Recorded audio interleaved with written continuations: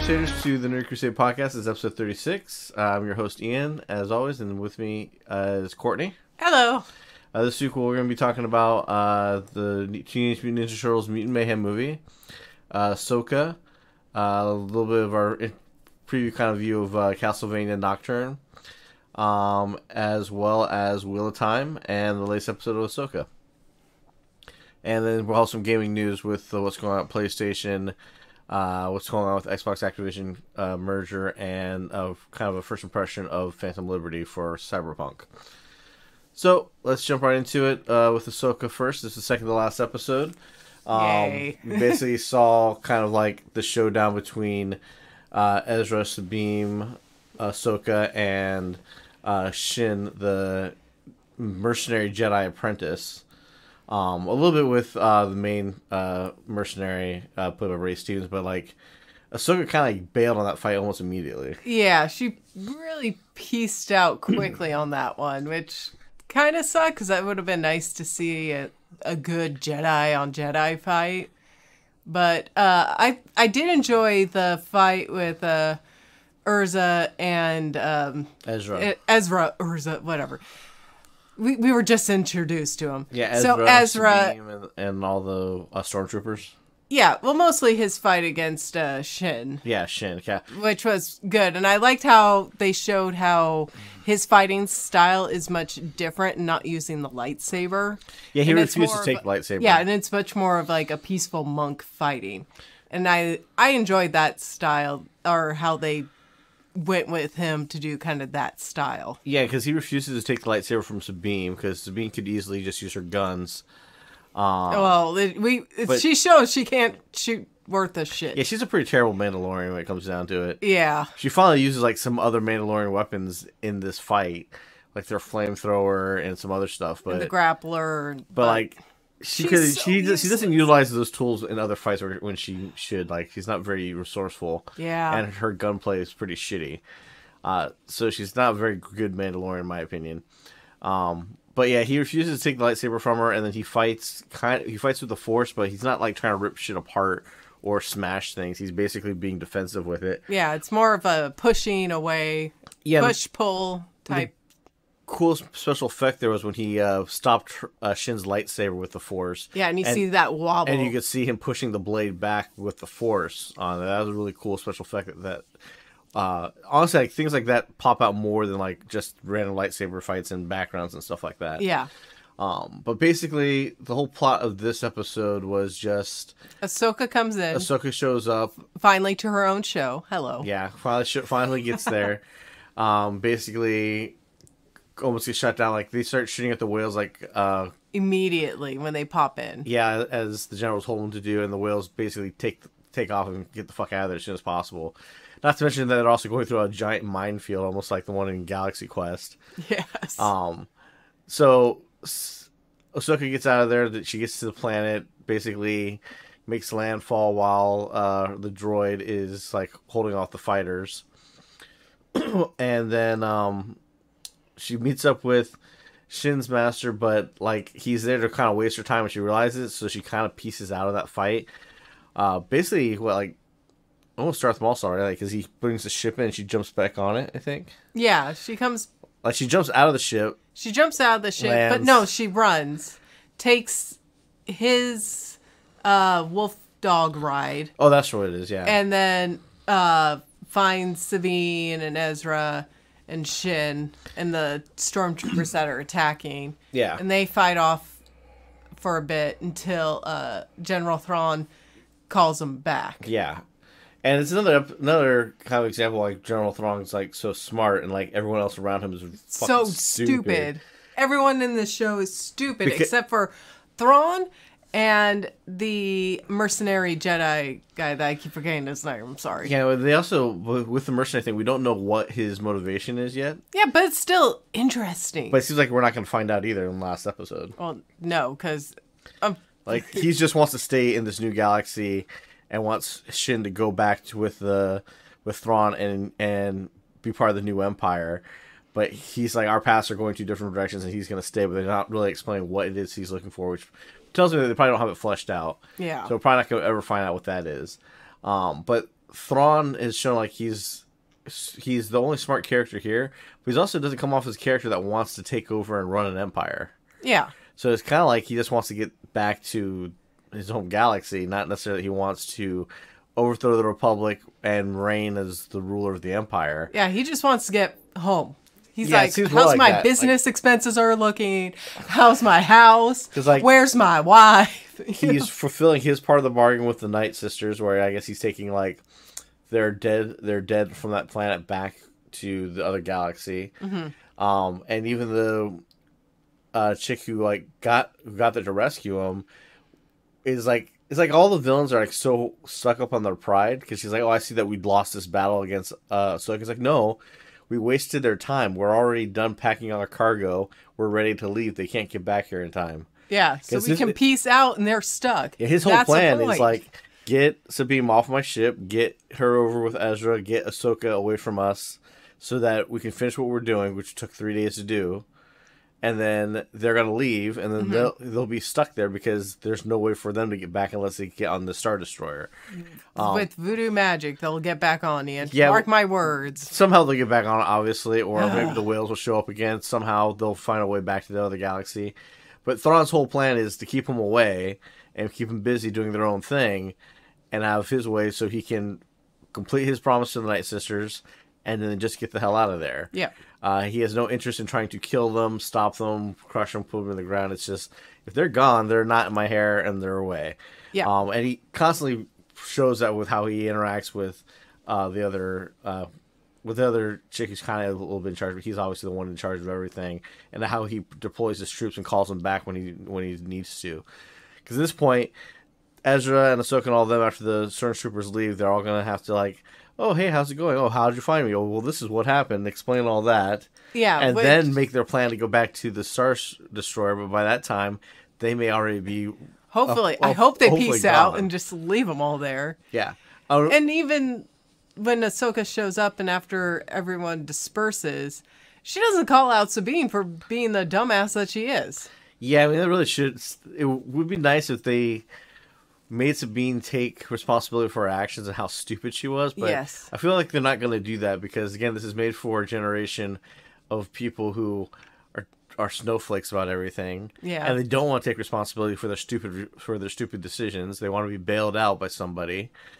So Ahsoka's going to bail her out and probably not tell Ezra the truth. And then they're somehow all going to get back on the Star Destroyer and get back to the regular galaxy. And while I don't see them ending this show with them killing Thrawn, and like completely stopping the threat, but we get kind of interesting where they go with it. I just don't know if they're going to do a season 2 or they're going to try and roll this into a movie. It's really weird to do like any movie in between Jedi and Force Awakens, because whatever threat it is that has to be destroyed completely, or it has to lead into the First Order, because otherwise it doesn't make any sense. Yeah, because so far this hasn't shown any First Order origins at all. I doubt it will. I think this is like, because what we're told is like 40 to 50 years in between Jedi and Force Awakens or something. That doesn't make any... Well, yeah, I guess it could. Yeah. There's like at least 40 years between that. This is 10 years after Jedi. Yeah. So they could obviously have a threat come up and put it down in between it. But then to me, it's kind of just an ancillary story that's just... It'd be weird to have a movie that doesn't tie into the rest of the movie. It's just smack in the middle. Yes. Whereas all the other movies, including Solo, all roll into how all these other movies, all other existing movies' timeline. Where this would be like, here's a random adventure right smack in the middle of this that has nothing to do with anything else. Kind of like the Ewok adventure and stuff, which people basically forget about. Well, some people forget about. I, on the other hand, did not forget about the cartoon masterpiece of the Ewok adventures. But you always forgot about the live-action movie. Yes, I did forget about the live-action movie. Yeah, that's what I'm talking about. The live-action movie of the Ewok adventure with the little blonde girl. That was a motion picture movie before it was a cartoon. Well, there's some things that should be forgotten. And yeah, that was just here's a random story. Doesn't have anything to do with the timeline, and everybody forgot about it. So, like, to me, it wouldn't be a marketable success to make a movie that has nothing to do, that doesn't connect to the timeline or lead to something that happens in the main timeline. It'd just be a waste of money, and maybe you might make some money off the recognition of a new Star Wars movie, but I think people are burnt out on Star Wars and films. superheroes, so like they're not going to want to go to see a Rebels 2.0 movie. Yeah. Yeah, people are kind of, like you said, are getting burnt out or already burnt out with Star Wars and old IPs and the superhero movies. We're getting back into that craving of something new. Yeah, that's the thing, is that they're only like really successful new Star Wars character really is the Mandalorian. Mm-hmm. And they kind of wrapped up his story nicely, where they could do more with him and Grogu, or the Grogu on the side, which people might want to go see, but I think people like where that ended. Yeah. And we don't necessarily need a motion picture movie to tell us more about their story. People didn't quite care for Boba Fett, but that's because everybody built up Boba Fett in their own mind to have his own different type of story. Mm-hmm. Where, like, we're talking to our friend about this, and it's like, yeah, Boba Fett didn't have a personality or storyline or anything in the movies. All your expectations are just made up BS that people kind of made up out along the way. Yeah. And so here's the real story of Boba Fett, but he's not the kind of the crude badass everybody thought he was. Hence the reason why they had a lot of the stuff with the Sand People and him like, I don't want to be a bounty hunter type of thing. Like, because they never characterized the character to begin with. So I think a lot of people just kind of put their own thoughts of what he should have been, and then were disappointed with what they came up with. But again, like, out of all these, I guess all these shows that came out with, it's been Mandalorian, Obi-Wan Kenobi, Boba Fett, and Ahsoka, right? I think it's been all the live action TV shows. There's one more you're missing, the best one. What? The oh God, I forgot his name. There's Mandalorian. There's Boba Fett. There's Ahsoka. There's the political one. The political show. Andor. Thank you. Because the reason why I left that one is Andor's in a different timeline. Yeah, because all the other ones take place after Return of the Jedi. Andor takes place before A New Hope. Okay, I see. So yeah, Andor's definitely really good. But all these are taking place after Return of the Jedi. Basically, Ahsoka's the weakest show because Ahsoka really should have just been called Rebels 2.0. Because it's a Rebels movie, not a Rebels show, not a show about Ahsoka. Ahsoka's had literally 2 episodes that kind of been about her backstory and her growing, maybe, but her character growth has been very minimal compared to, I guess, Sabine, who's probably was a fan favorite, who's a character that we're all hoping gets killed because she's making bad decisions left and right. Please let Sabine die. Yeah, but they're not going to do that. I know. This is a equivalent of a Disney kids show in Star Wars live universe, action. which is kind of weird because the new show that's going to be coming out with what's his name? Not Chris Pine. Is it Chris Pine? No, it's not Chris Pine. It's the guy. I want to say Chris Pine. It's the guy that plays Watson. Oh, that's what. Yeah, where it's the space captain with a bunch of kids and they're flying around. Yeah, they're lost in space. Yeah, it's Lost in Space minus the... With Jude Law, I believe it is. Yeah. Jude Law. Yeah, it's the hasn't come out yet, but it's the next big Star Wars show.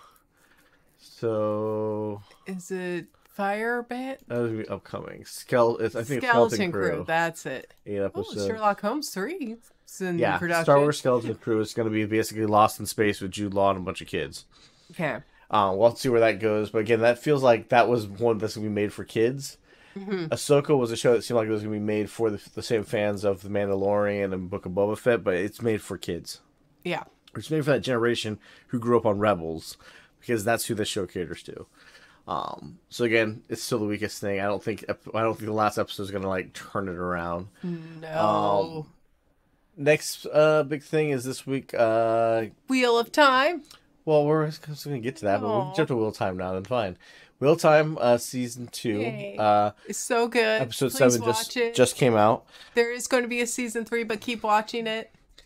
Season 2, episode 7 came out. It was really, really good. Just almost like as good as episode 7 was in the first season. I think that's the one where they reveal that Rand was the Dragon Reborn. Yes. This one, everything's starting to come together. Almost all the characters are showing up in the City of Fall. Basically, we find out that Moraine in this episode was not stilled. Yes. Where she was just cut off. She was being blocked, using which does come up in the books. Because with kind of the whole progression of like everybody's powers in this book, in the book, is that they start rediscovering all these old techniques that were lost in the past. That the Forsaken are just the Aes Sedai and the Sedais that were able to channel from thousands of years ago. They have all those old techniques. They weren't lost to them. So what basically happened was Ishmael shielded her from the source and tied off the thread in a knot so he doesn't have to keep maintaining it. And it's just she can't use the power because she's been shielded from it.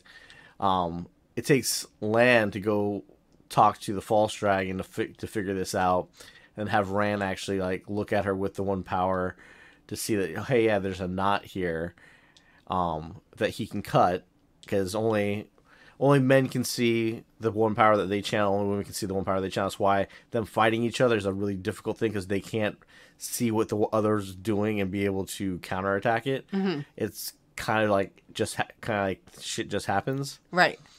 But because he can see it, he can see the knot that Ishmael put on her. He cuts it, and then boom, she's able to access the one power again. Mm-hmm. She gets her full power, is ready to leave with Rand, and boom, the Admiral Seat shows up, who basically this episode is to kind of like break off Moraine's relationship with her. Yeah, but I thought they did it in a pretty good way. It's not super emotional and like sappy how they did it. I thought though Moraine should have thrown more in her face, because what we see is that what the original deal was is that the war had just ended, and Moraine and her were two blue Aes Sedai who were excited about getting on with their lives after the war's over.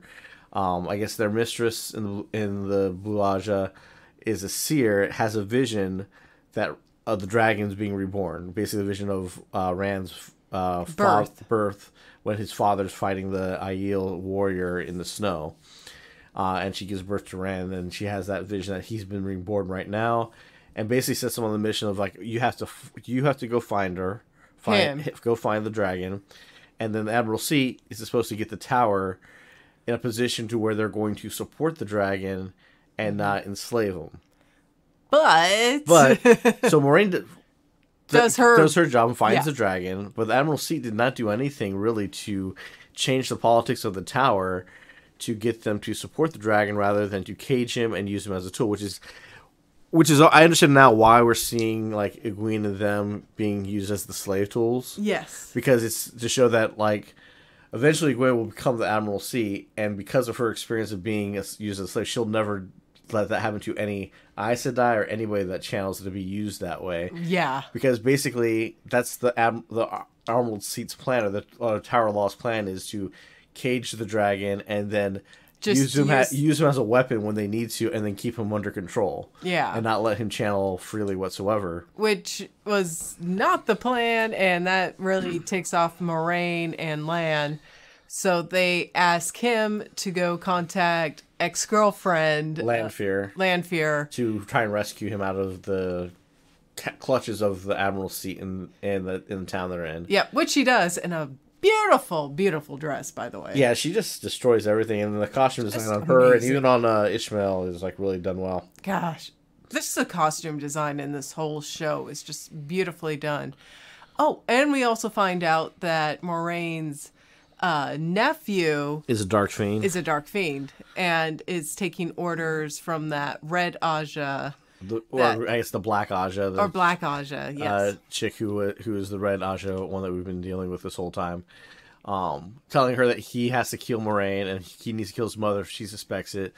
The mother finds out and completely turns him in, and yep, not a second thought, fuck you, because like she's like, I know my sister's an asshole, but she knows what's the difference between right and wrong, like, and how hard those decisions are. So like, she immediately turns in her son and locks him up to protect Moraine, and then basically, when they're about to escape and they open up the way gate to go to the city of Fall, which is kind of like the weird thing about Tower of Law and all this stuff is that all this follows a prophecy that the dragon will be reborn. He'll announce himself in the city of Fall. There will be a great battle where like you'll see his image in the sky. Like there's a prophecy written down of how things are supposed to play out, and Moraine and them are trying to make things follow the way the prophecy goes. Yep, as much as possible. Because that's how things need to play out for them to end the way where the dragon saves the world. Where everyone else is like, we have our own plans and we're going to do it our way. And like the Admiral Seat's plan was to cage Rand and have him announce himself there in Moraine's home city. Yep. Like Cambridge or whatever it's called. I can't remember the name of the town. Yeah, it's not Cambridge, but it's something begins like with a C, but it's not like the main kingdom seat where Elaine's from either. Right. But she was going to have him announce himself there, and they were going to keep him caged for the final battle. Mm-hmm. But Moraine and them break him out, and they are about to go through the way gate, and that's when the Admiral Seat shows up. And then because Moraine swore bond to the Admiral on the bonding rod, which forces her to listen to commands, she commands her to close the gate, which completely breaks all the trust Moraine had in her. Yeah. Because it's really weird. The Admiral seems like, oh, you lied to me. You told me you were stilled, and you're not, because she obviously opened up the gate. And it's like, you don't understand the whole situation. You just showed up after they cut the knot and had the whole explanation that she was being shielded, not that she was stilled. Because basically it takes more than one Aes Sedai to still a man. It would take more than one Forsaken to do the same thing to Aes Sedai. Yeah. So she didn't get the explanation of it, but like she immediately kind of broke her trust and won't listen to Moraine. So she forces her to close the gate, and that's when Lanfear shows up. Rand basically tells Lanfear that she can't kill Moraine. But all of them, Moraine, Lanfear, Rand, and Lan all go through the Waygate together to Fall, leaving the Admiral Seat behind. Because basically they need to go there, and Rand and them are all going to probably end up helping take the city back from the occupying army. Gwen's probably going to get freed. And splatter that chick. Like she thought, because like they had to show off their power in a training session with the Queen and her like trainer, and like she was trying like don't make her look foolish or anything like that, because then she'll be punished, obviously. And so she does really well because she's super powerful, to the point where like this trainer's trying to be nice and kind to her like you would be to a pet, and like try to show kind of affection to her, like, hey, you're doing good, we'll be a good team. And Egwene just kind of looks her in the eyes and says, I want to fucking kill you. Yeah. I just love Egwene's face. Like, you can punch me all you want right now, but guess what, bitch? You are going to be dead. Yeah, because it's after a sequence where like, she washes her hands for her, washes her face. Is like trying to be like nice and gentle. Trying to be a caring pet owner, basically. And doesn't understand that, like, this is wrong on so many levels because they don't see them as people. They see them as tools. Yeah. So, like, Egwene looking at her no matter what, even though, like, you're being rewarded for doing a good job, saying, I'm going to just... Remember, one day I'm going to fucking kill you. Pisses her off and she leaves. It's like, that kind of sets the stone, like, yeah, this is why the Admiral Seat's plan is not going to work, because you don't want them to do that to Aes Sedai. Why would you do that to a man that can channel just before the fact that he might go crazy? Yeah.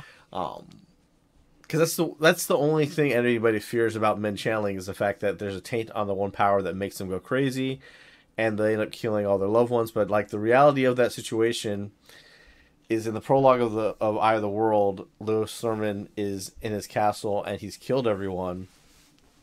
Doesn't realize he's killed everyone though, because he was kind of forced to do it by the Dark One because of the madness, and then he breaks the world in his distress of knowing he murdered his family. Right. Because basically they end up healing his eyes so he can see his dead wife and kids and know that they're all dead and that he did it. So it's not like you go mad and you just kill everybody and you're just constantly mad killing everything. Like he went mad, killed his family, and then was lucid and was perfectly fine until they healed him and made him see what he did. And then he just broke the world and changed everything. So, like, the madness that's going to hit men is kind of a weird thing where, like, throughout the books, Rand's dealing with that, but it's like dealing with anybody who... Someone who's dealing with, like, all right, I'm having visions, I'm having hearing voices, and he's learning how to channel out what's real, what's not. Versus somebody else telling you, oh, no, everything you're seeing is not real, everything you're hearing is not real, and then deciding for you. So it's kind of a weird thing to have somebody else tell you that you're going crazy when, like, you're not. Yeah. And trying to convince them that, no, I'm not going crazy, or no, I know how to control this. It's just, well, you're going to go crazy eventually, so we're just going to cage you. So the next episode should be pretty good, because it should be like at least 2 more episodes. I think there's 10 episodes in the first season. Yeah. So hopefully there might be 10 episodes for season 2, but don't quote us, or we can find out right now. Yeah, we'll look on IMDb. I think it's 10 episodes. It might be. It might just be 8. Yeah. I don't know, they've been pretty long this season too. Yeah, they've all been about an hour or hour 10 minutes. Okay, so it's episode. It says episode 21. Oh, yeah, it's season 3 there. Yeah. It's there. Okay, years 2. I think we'll only have the episodes that... Next episode's season 8. It's at 8, so don't know how many episodes for this season. No, there are 8 episodes last Okay, so season. Next episode will be the last one. Okay, so last episode should be... Gwen gets freed by Naive and Elaine, and they all meet up with Rand and Perrin, and possibly even Matt. Yeah, because Matt's in fall now too, being manipulated by Ishmael.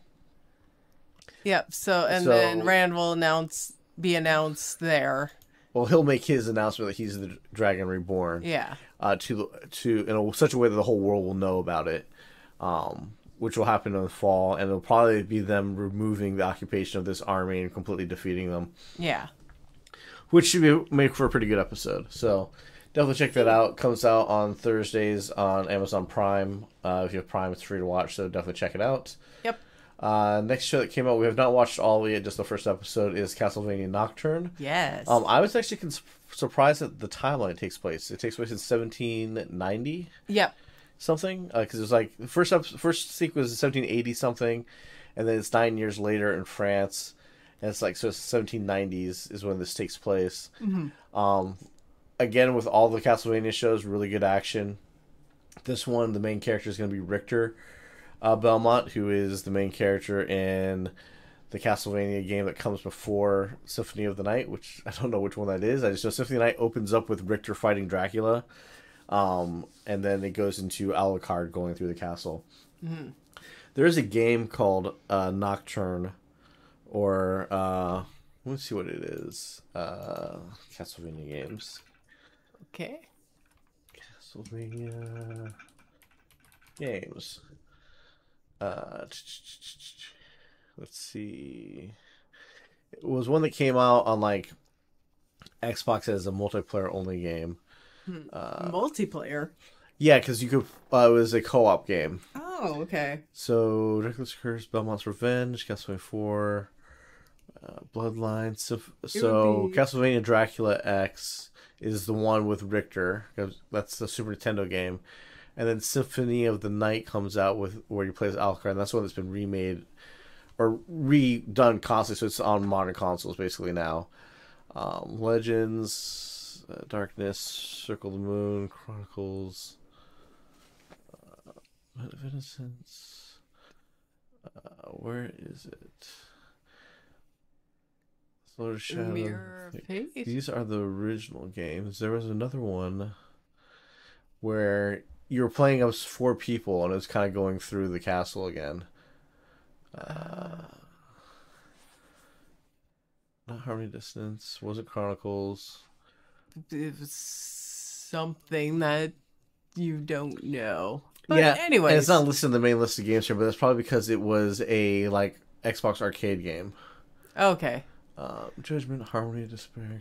He's looking at spin-offs on the wiki. Yeah. But anyway. But it had like characters like the young blonde girl. Like yeah. Those are characters in that game you can play as. Okay. So they're pulling from that game into this. Yeah, somewhat. Okay. But they also have some of their own lore, clearly like way like his mother was doing magic and other stuff. That they're probably descendants of the bloodline from the first movie. First show. For the first show, yeah, where like the wizard that Belmont hooks up with. Yeah. Yeah. I figured that. That's how they got the magic. Yeah. But really good. Great action as always. So yeah, great opening intro of young Belmont Richter and his mom in Boston trying to get to a boat. Yeah, it was very interesting to see that they start off with a Belmont who's a female vampire hunter, and not just a wizard, not just a sorceress. She's the one with the whip and everything. It's disappointing to see, but it kind of makes sense that over time they lost the Morningstar whip. Yeah. So they just have a regular whip that they're using, and their weapons. Hopefully, maybe throughout this show they'll show them getting those artifacts back again to fight. Mm-hmm. Or create their own new one. Possibly. But what's great about it is that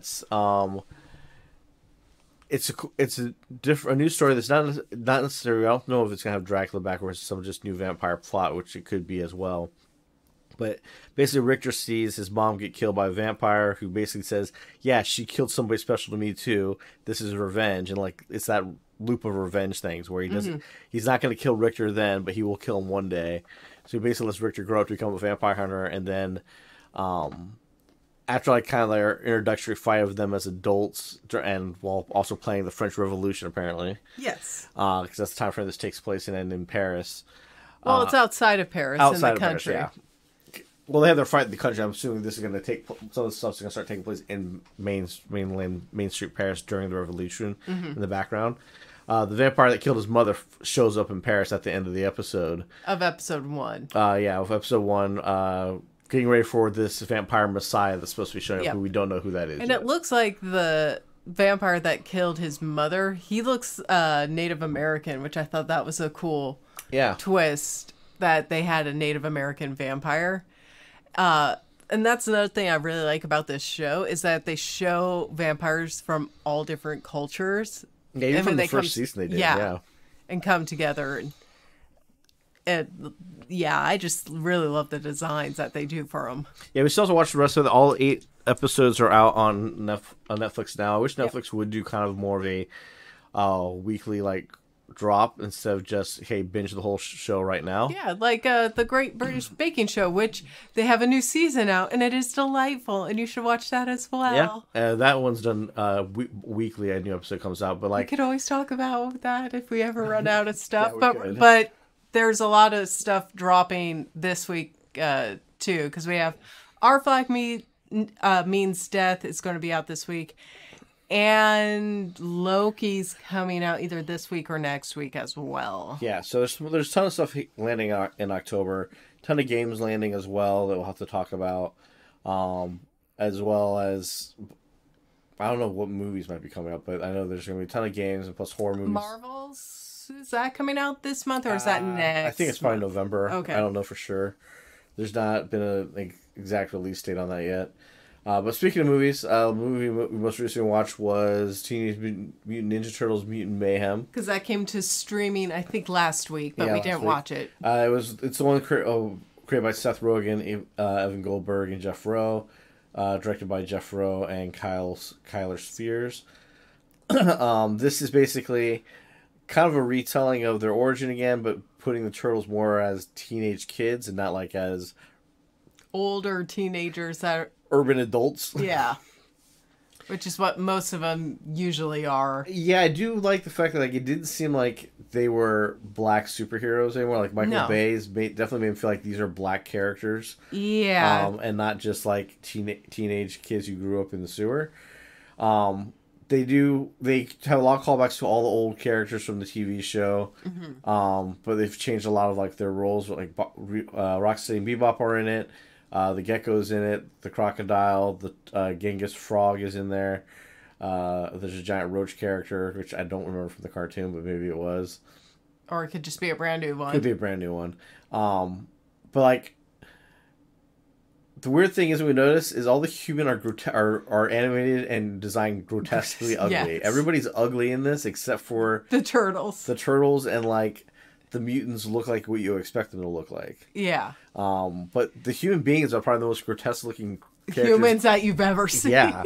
Like, their proportions are off, their faces are jacked Yeah. up, they're just ugly all the way around. Yeah. Um, But the art style, like, is appealing, though, except Yeah. for the humans. Yeah, because it's not stop motion, but it almost feels like it's stop motion. With how it animates a little bit, and how things move within the action. I guess my one critique is that, like, with all Turtles movies except for, like, the original Turtles 1 and Turtles 2, they always try to change the lore. Yeah. And it's like, the lore is ridiculous, I get that, but everything you change it to is even more fucking ridiculous. It's stupid. Just keep it to the stupid stuff it was in the cartoon, where Splinter was a person turned into a rat, and the turtles were in the ooze, and they mutated. Not that, oh, this is a genetic experiment by Baxter, and now Superfly somehow has his brain, but... And they're also supposed to be somewhat genetically connected to Baxter, which makes no sense whatsoever. Like, it's all this all comes from the time in the 80s where, like, everybody thought radioactive ooze can do so much different things, that was used as, like, the MacGuffin in all, like, superhero and monster movies. That, oh, radioactive Toxic Avenger, Swamp Thing, Ninja Turtles, radiation, toxic ooze or whatnot, mutated something into something else. Yep, you step in it, you eat it, you slather on your skin, and suddenly you got superpowers. Yeah, like, why the weird, like, why Splinter is a rat that just becomes a giant rat that somehow has a Chinese that ages longer, somehow has a Chinese accent. Yeah, but you know, who's from New York. The turtles just grow up to be big turtles, and, like, the other mutants grow up to be a little bit mutated from what they were. It's like, some of this doesn't make sense, and, like, they're trying to explain it. It's like, just go with what the original stuff was. Radioactive ooze does shit.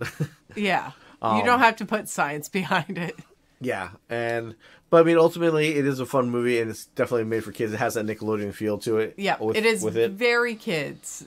It's 100% a kids movie. It's not a deep thinking adult movie at all. I feel like they casted Donatello's voice actor and Michelangelo's voice actor wrong, because they needed to swap them. Yeah, because Michelangelo is always known as the youngest, but the person with the youngest sounding voice was Donatello, and Michelangelo had, like, this deeper voice, which didn't fit right. It's like, put that voice on the nerd, and put the high pitched, like, kiddie voice on Michelangelo, because he's supposed to be the hyperactive one anyway. Right. I also don't feel like the personalities came with that much. No. Like, Donatello didn't have, like, a ton of inventions to use. Michelangelo wasn't always, like, being goofy, and Raphael wasn't, like, mad at everything. Those are usually the staples of their characters. Well, they also didn't really do any character growth for the turtles either. Yeah, because that's where the finale, it's not that the turtles saved the day, it's that the humans helped the turtles save the day. Yeah. I felt like, well, they're not really saving the world, are they, if the whole community came together and saved the day in the end? Yeah. Like, because the whole point is just, I guess, the turtles want to be more part of the human world, but they're mutants. So yeah, they also want to go to school and be normal, like, teenagers. Which is weird. And go to prom, and it's like, nah. Yeah, so, like, it's not, I don't feel like it falls under, like, if you look at all the other movies with Ninja Turtles, it doesn't hit any of the character beats that they usually have. Mm-hmm. It is just a teenage adventure happening where they don't really have any of the traits other than they use the different weapons. Yep. Yeah, so was it better than the last one we saw, which was with the old Nickelodeon anime one was the last one I saw, I think, which was okay. The Michael Bay ones, I think, are garbage. Mm-hmm. I think this is good for young kids, maybe an early teen. Yeah, it's definitely not our generation stuff. And I guess the thing why it's weird for us or for me is that this is my childhood creation or IP that was created when I was a kid. Yeah. And instead of them making new IPs for children to watch that aren't, like, dumbed down, like Blue's Clues or like Well, Jimmy Neutron. Like those. Blue's Clues was for kind of that preschool Sesame Street kids. So And yeah, all the like, adults are talking about it nowadays. Because they grew up. But even Jimmy Neutron. I'll give you Jimmy. Or the Barnyard Backyard stuff that was like afternoon cartoons that kids would watch is like they're so dumbed down that they're literally for babies that you can't take those IPs and mature them up to make movies or new content out of it. So they're taking the stuff that didn't talk down to kids, which was my generation, and then you're making movies out of them for cartoons for a newer generation, where it's like people like me like, this is okay, it doesn't feel right, but it's not made for me anymore. It's like, why are you taking my shit and changing it? Why don't you make up something new? Right. But again, that's the way things go. As we see this movie, that's one reason why we're talking about like Indiana Jones didn't hit much with the younger crowd, because they have no nostalgia for Indiana Jones like the older audiences do. And you can't make movies for a younger demographic that appeals to the older demographic, because then you're talking down to the older demographic, and they're like, well, this sucks because I'm not stupid. Exactly. But this movie, good animation, definitely different style. Going with a fresh expectations, not thinking of anything you already know of the Turtles, other than their colors, and that kind of just the bare minimum of their characters, which is Leonardo's the leader, Raphael, I get he's not even a hothead or a rogue in this at all. He's just the bigger brother. Yeah, him and Mikey are really in the background of and the like two turtles, because Donatello has the nerdy stuff on him. Yeah, but Donatello and Leonardo, I feel like, have more lines and more to do in this than the other two. I wouldn't be surprised if they make a sequel from it, because I think... I'm sure. I think they were planning on doing a new TV show with it. I could definitely see, like, definitely go a new TV show. The thing with Turtles is, like, it makes it for a better TV show than movie. Yes. Because you can do Monster of the Week thing, and you can wrap it up in 30 minutes. Again, the voice actors are all done pretty well. Like you said, I just think you'd have to change Donatello and Michelangelo's voice actors around so that the sounds fit their ages better. But if you did a cartoon, maybe you could make it so you could characterize them better and be more... Because this movie just, like I said, didn't have real character growth with them. Yeah. It just had them achieving their goal of being accepted and helping the other mutants be accepted versus them getting over their interpersonal problems like they usually have. Yep. But decent try. I mean, we'll see where they go with it. I can see them doing more with it if they want to. Pretty stacked cast with like Jackie Chan, Post Malone, Ice Cube, Giancarlo Esposito, Paul Rudd, Hannibal Buress. Wow, Mr. Beast was a guy in Times Square. Wow. Why put him on the IMDb list when he's a fucking background person? Again, it's to get the Mr. Beast fans to watch. This kid looks super familiar. Which one? The kid that played... He was in Mighty Ducks Game Changer. That's what it is. All right, yeah, Mighty Ducks kids were in this. Yeah, so that's Ninja Turtles. It's a decent movie for kids. If you're an adult, it'll be fun, but it's not going to like match up completely. I mean, it's nice that they included all the old characters. Yeah.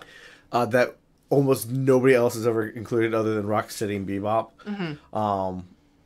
So that's kind of cool that those are there, but they've kind of rewritten how everyone is. Yeah. So moving on to video game news. Jim Ryan had a PlayStation a step down. Yes. People are thinking that's because either he stepped down or he's been asked to leave because of the fuck up with Activision and Xbox deal. And mainly I think people think that, and that might be true. We don't honestly, nobody will know the truth except for him and the heads of PlayStation. But basically, because he pushed not to have the deal to go through, and then ended up having to concede, they got a worse deal brokered with Microsoft. They could have got more games to be probably cross-platform, but because of the asshole behavior that they're doing and like the quotes coming out saying, "I don't care about Call of Duty. I just don't want you to have a merger." Comments coming out, they ended up getting a shittier deal, and Sony has also noticed that their market share has been shrinking in Japan versus the Western market, where like they've literally for the past decade or so catered more to the Western market, and Nintendo is definitely scooping up all their Japanese market where they're supposed to be the strongest at. So with him out and them putting other Japanese business people as the head of the company temporarily for now, and maybe we'll even see it be permanently, they're probably going to be moving more towards focusing on trying to get that Japanese market back under their control. That Japanese Asian market. Yeah, which that culture is not necessarily for war games and stuff. Like Call of Duty is not a top selling game in Japan because reasons they don't glorify war because hey, they lost the last one pretty badly, so they don't make games about war or about guns and nuclear bombings because they don't have that stuff in their country. Where Westerners do that shit all the time, we love that stuff. So it doesn't mean that like they're gonna stop making first-person shooters, but like we'll probably start seeing a lot of maybe Japan-only releases like we do with PlayStation 2. Yeah. Or PlayStation 3, a lot of JRPGs that don't come to the West or something like that. Or it takes a long time for it to come to the West. Or we'll see just more games like that appeal more to the Japanese culture than they do the West. If that is true that they're going to go for more of a Japanese route to regain that market. That's just one of the theories out there. Other theory is that he fucked up so bad they fired him and they're just going to try and regain wherever they can because in the long run, they still have outsold Microsoft on consoles for this generation. What's definitely helped Microsoft is that Starfield's only on their platform. The next Elder Scrolls is only going to be on their platform. And literally Sony's going to have to catch up with the PC market because Microsoft is already doing console and PC. Nintendo has its own death grip on its own market where basically nobody's going to take over the mobile market like they have. Other than the crappy casual game stuff that's on phones, but nobody's going to everybody's going to have a phone, but everybody's also going to have a Nintendo Switch or a handheld Nintendo game to play Mario or something on. But Sony's not going to be able to compete there. They basically failed every time they came with a handheld. The way to go is definitely PC because that's up and coming more and more. Although PC has all the issues of their hardware not being able to be optimized properly because everybody has something different. Yeah. So I don't see consoles going away anytime soon, but the PC market is probably the next biggest growing market versus handheld. You're not going to get a lot of diversity in handhelds outside of what Nintendo already has done. And Sony, right now, they really kind of missed the ball with their state of play. They didn't announce any new games. All they kind of did is start ramping up marketing for Spider-Man. But once that lands, that's going to be a flash in the pan, and then nobody's going to care afterwards. Yeah. Like, as good as the Spider-Man games were, and, like, the Miles Morales game, nobody's raving about them years later, like they do, like, with God of War Ragnarok. Yep. Or with Last of Us, or Nathan Drake. They're just flash-in-the-pan games that are going to be, like, really great when they come out, and it's going to be a giant collectathon. Yeah, a lot of stuff is going to be free and not microtransaction every costume there is on there. Which is great. But it's a collectathon. It's the same formula that we've already played a million times. It's just a new story in that same engine. People are going to play it, say it's a great game, and then they're going to wait for the next big thing. And there's nothing coming down the pipeline for that. Yep, because they haven't announced, so no one can get excited. Yeah. As far as we know, the FTC failed their lawsuit with the Xbox Activision stuff. So it should be going through, and that deal should be completed by the 18th of October.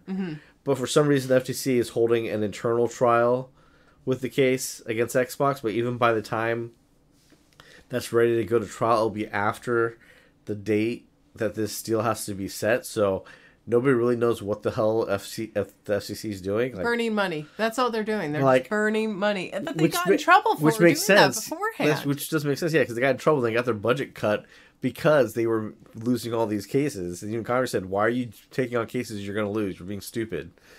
So why they're doing this, we don't know. It doesn't seem like it's going to delay anything.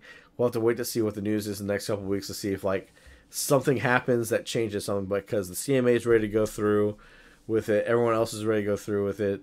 They can't use the same case they used before because Microsoft has already sold off cloud gaming licensings to Ubisoft to do. Mm-hmm. So there's no monopoly on that market like they thought there was going to be. So I don't know what the FTC plans to do with having an internal case against this merger that even if they win in their own internal court system, doesn't really do anything because the federal court system already said that they lost and there's no reason to stop this merger. So we'll have to see what happens. People at Microsoft are confused too. Like, they don't know what the fuck's going on. Like, yeah. So we'll just assume by the 18th this deal will be done, and then maybe we'll start seeing old brands from Activision get revitalized, which will be nice. Mm-hmm. Because that'll be one thing that Microsoft will have on Sunday. If all the old type gamers who work at Xbox will bring back old IPs that we haven't seen forever that Activision's been sitting on. And that will be a nice new rejuvenation of IPs and gaming in the industry instead of like, other than Alan Wake coming out this month, there's Spider-Man this month as well. Nothing's really November or December because everybody's pushing all their games to October, which is what Assassin's Creed, Alan Wake, and Spider-Man, the three big ones. Yeah. There'll be another Call of Duty probably, which who cares about that? Because Call of Duty, the next Call of Duty seems to be that was DLC that just got turned into a game. Because the hunt for more money is what it should be called. Yeah. But there's no other big brand new IPs over the horizon that we know about. Supposedly Microsoft has something up their sleeve, which could be another Gears game, which would be good. But unless somebody says, hey, here's a brand new game that's coming out, nobody really has anything on the horizon. Unless there's a mystery shadow drop we don't know about. Yeah. The new Star Wars game, I don't think that has a release date on it, so nobody knows what's happening next year. We'll have to wait to find out. October is the big month for games, though. All the major games that you've ever heard about, if they're not out yet, they're coming out this month or they're coming out in 2024. There's nothing really coming out in November or December. Yeah. So we'll have to see what happens. But that's the gaming news. For Cyberpunk 2077, we already talked about the 2.0 update. Now we've played a little bit of Phantom Liberty. Haven't finished it quite yet. Once we finish it, we'll have a full review on our website. Okay. For that. But so far so good. It's done very well. Idris Elba has done a fantastic job with the acting he does in this game so far. The little added bits from Johnny Silverhand are also great. Thought it was hilarious that while you're taking like the presidential oath, which you can opt in to do or not, he's making fun of you and basically talking shit at you while you're taking it. The introduction to Idris Elba's character is really nice because I would suggest if you play with headphones, it'd probably be best, or surround sound system, because when you first meet him, you don't get to see him. He comes up behind you and puts a gun in your gut and starts asking you questions, and he doesn't want you to look away from the basketball game. So you don't see him, you just hear him in your ear. And if you're wearing headphones, you'll hear which ear he's speaking to. He's moving his head. A little bit, yeah, or you're moving your head, and you'll hear how it changes. But he does a great job in it. A lot of people have kind of criticized his acting in it, but I think it's because they expected him to have a British accent. But he's an American agent, so he has an American accent. And his American accent isn't necessarily the greatest, but it's still Idris Elba, and it still sounds great to me. Yeah. Yeah, his British accent, he sounds more of a badass with that than he does with the American one. But it wouldn't make sense for him to be a British citizen if he's a special agent for the new United States of America. So it makes sense that he's American. But other than that, at least the first act of that DLC is done really well with a crazy ass boss fight. I will say I'm disappointed with the introduction of a little bit of a quick time event that happens as part of a sequence. Could they have done it without the quick time? Yeah, they could have just had it be a cinematic sequence that happens. The quick time events that are there are kind of not really important because it's not like it's a quick time event to kill the boss. It's a quick time event to transition from one area to another. Well, also, in the main game, you don't really have them. You don't have quick time, so that's weird to just suddenly throw a quick time event when you're not set up. The 10 plus hours of the game that you've already played. Yeah, you've never done a quick time event. And you've never done a quick time I bet. Yeah, it's weird that it's there, and that's one thing I did stand out. Is like, why is this a quick time event? You should have just left it as a cinematic sequence instead of adding some interactivity there. Whether or not they do more throughout it, who knows? I do know that this does have a few new endings in it, so we'll have to see how that pans out once we get through those, which will be interesting. But so far, so good. The gunplay, the new the perks work, and the new game mechanics, like literally being able to deflect bullets back into people with the samurai swords, is really a lot of fun. And the quick hacking is done really well this time around too. So definitely a fun game. If you have not played it, definitely pick it up. I suggest picking up Phantom Liberty because that's just more good content in there. But even if you don't, or if you played it when it first came out and you haven't played it since, pick it up now. The 2.0 update has completely changed the way the game plays, down from the driving to the gameplay completely. Nothing is exactly the same as it was. Mm-hmm. They've even changed levels on certain skill checks that were lower originally. Now they're a little bit higher. So definitely check it out. Definitely recommend it.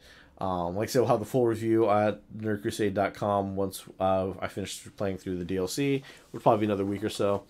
But that's our show this week. Yeah. Please let us know what you think. If you saw the Turtles movie, let us know what you think. If you're a fan of the old stuff or you like the new, let us know. You can find us at www.nerdcrusade.com. Find our podcast wherever podcasts are at, on Apple, Spotify, Alexa, whatever. We have it set up to go everywhere. We're also on Twitch every week at the Nerd Crusade on Twitch, where you can find us playing Starfield right now and some Phantom Liberty. Most of us still playing a lot of Starfield because that game is just loads of fun to play and relaxing. So catch us there this week on that, and we'll see you next time. Bye.